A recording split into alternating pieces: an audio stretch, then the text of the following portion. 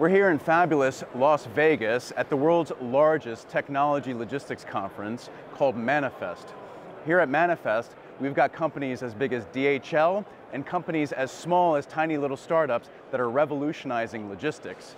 So welcome and join us and enjoy your time here. So as you can see, this space is absolutely gigantic. We've got DHL over here at this booth. It looks like they're working with Boston Dynamics, the crazy robotics company that builds those humanoid robots and those dog robots. It looks like they're doing some stuff with forklifts and with other types of intralogistics technology for the warehouse. And then when we come over here, we've got Pick and Place. This looks like a robotics company called Mugen. Really cool. We've got some robots over here on the floor. We've got a Pick and Place robot with the arm. And this is the future. This is what logistics now looks like.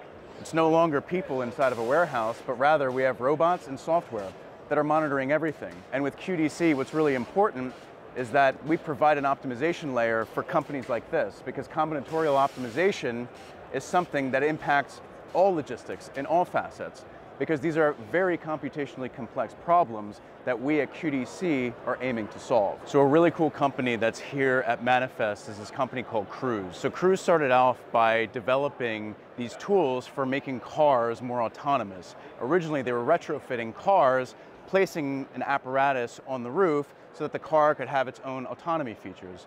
But now, after they were acquired by GM in 2016, they've developed their own automobile.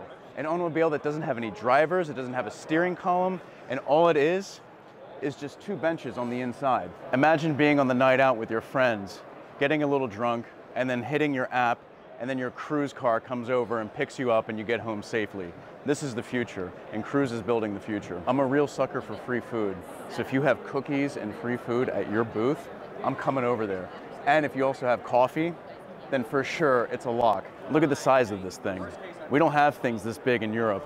And I mean, look at the color. This thing is just gigantic. And it has an autonomy system here built in. So it looks like this is an autonomous truck. And I mean, this thing just goes all the way back. Super cozy, little cabin on the inside. I don't even think you need a driver for one of these things. Or if there is a driver, it's just there to make sure that nothing hits the fan as you're on the road. Pretty impressive. God, I wonder how they even got these trucks in here. I mean, this is insane. It wouldn't even fit through any of that. It's insane. Also, look at the lowrider on this thing. Definitely can't hit a speed bump on one of these guys. Something that's really important with what we're doing at QDC is we're making the world a lot more efficient. And logistics is one of the oldest industries in the world. For many, many years, logistics has been, for the most part, relatively inefficient. And that's because you've got humans behind a computer screen manually inputting and outputting data points and planning routes and doing all sorts of scheduling and planning. And if we can allow that to be done by computers, especially scientific computing, and use the latest of state-of-the-art research to make things more efficient, then not only are we making things better, faster, and cheaper, but we're also lowering a carbon footprint and ultimately helping provide a positive impact on the world. Why don't we go grab some coffee? This will be probably like my 11th coffee today, but there's no such thing as too much coffee, right? What time is it? It's only 3 p.m., so let's go. Oh wow, do we have iced coffee here? So I got a ginger beer mocktail from Y Systems over here. So Y Systems does some really interesting stuff, and they can actually even be, for us, a potential customer because they deal with optimization and route planning and scheduling. And so a company like this is a perfect example of a customer that QDC can work with because A, they're a highly advanced data science company, and B, they need to use tools like we have from scientific computing and quantum computing. And so I had a great chat with one of the product managers, and so hopefully something will come from that. Cheers. Yeah, that's a brilliant idea, by the way, doing headshots at a conference. And you guys do some like data science.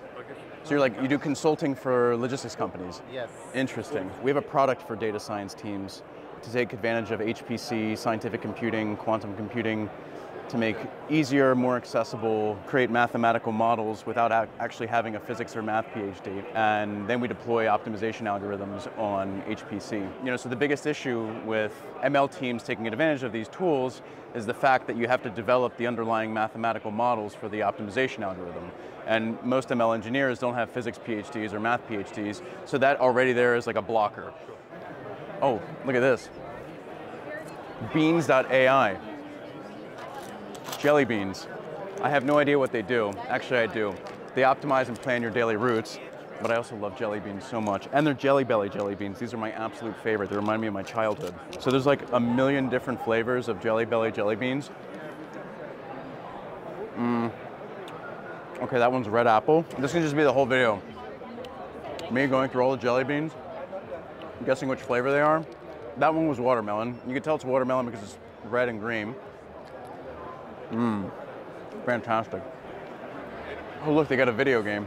So forklifts not actually operated by humans. Also, that looks like the most boring video game in the world. This dude is driving a forklift using like a gaming steering column. And I wonder if it's actually real. It looks like it's real. I wonder where the warehouse is. Yeah, so far, we've had a great conference. We've had a chance to meet with a lot of potential customers. I met with a lot of investors. The beautiful thing is a lot of what we're pitching is landing both with customers and also landing with investors, which is really important because that demonstrates that from a product market fit angle, we're on the right track. And it's really exciting because you need to be able to create your product by talking to as many customers as humanly possible, because it doesn't make any sense to innovate in a vacuum. You don't want to innovate in a vacuum because then you're going to build something and nobody's going to want to use it. So that's why it's really important to come to things like this, talk to the developers, talk to the customers, talk to the investors to ensure that you have a bit of a sanity check so that whatever you're pitching actually makes sense and is received well by that audience. So one of the things that's really interesting about the Manifest conference is that it brings together the old world of logistics, so your standard mom and pop, brick and mortar trucks, with new world Silicon Valley. So you've got guys running around with their Patagonia vests, investors, startup guys with the white t-shirts and the sneakers, and then you've got the old school logistics guys with the suits and the ties and the really nice shoes coming in from Chicago and from New York.